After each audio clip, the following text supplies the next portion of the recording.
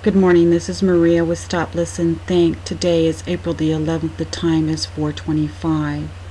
A sizable tsunami warning was issued by NOAA.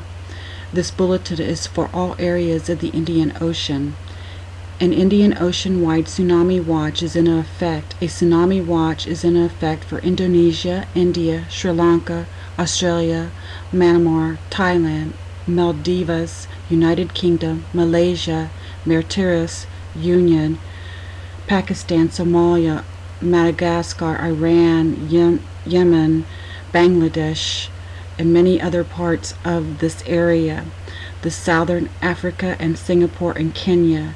This is a bulletin that was issued in advance to government agencies. Only the national and local government agencies have the authority to make those decisions regarding those official site alert areas.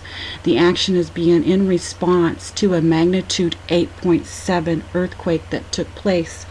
Earthquakes of this size have the potential to have widespread destruction, tsunamis that can affect coastlines across these entire Indian Ocean basin.